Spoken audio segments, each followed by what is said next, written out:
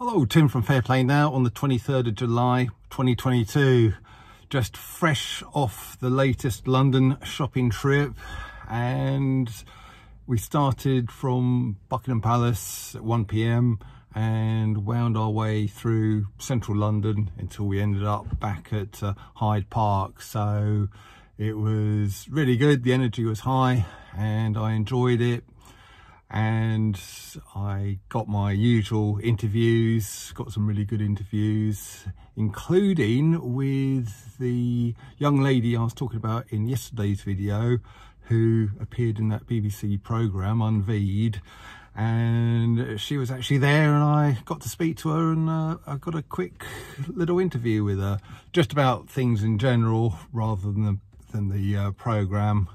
Apparently she had to sign a non-disclosure agreement kind of thing, so we didn't speak too much about that, but we spoke about the situation generally. And yeah, she is very clued up, very awake, and she was saying that she's already kind of persuaded other young people not to do a certain thing.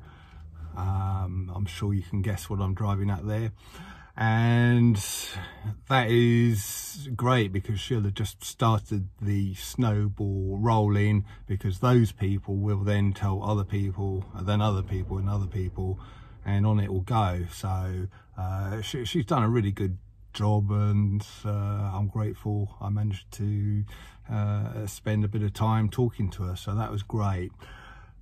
And I'm going to come back in the next day or two with my usual footage along with those interviews, but I think I'll leave you with well, actually before I do that, I just forgot probably a low point of the sort of shopping trip.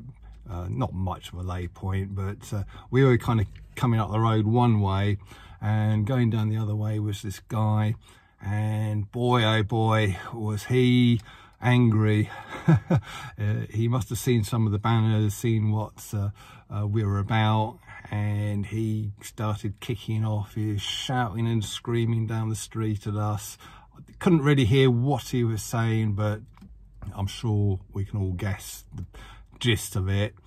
And he was sort of looking so aggressive and so extremely angry that a police van had to sort of, you know, suddenly drive and, you know, to separate him from us, just to make sure he didn't come chasing down the road and attacking anyone, or I think something like that, because he was very kicking off really, really big time. And boy, oh boy, how brainwashed have you got to be to get yourself in such a state that you see someone whose views you don't agree with in the street, that you just start shouting and screaming and looking like you're about to attack someone. I mean, that is the brainwashing right there, as far as I'm concerned. Sort of proof positive of brainwashing. So I'm going to leave you, like I was about to say before I remembered that, with obviously I shot plenty of stuff today, the usual march scenes, my interviews and things, but right at the end in Hyde Park there was a little display, and it was extremely poignant, brought a little tear to my eye, I don't mind saying. And it's basically just a lot of little white sort of hearts with names of people with their ages of passing written on there, and I'm sure you can guess what they passed away from. So I'm just going to leave you with that footage, and I'll be back tomorrow. Tim from Fairplay Now, thanks for watching.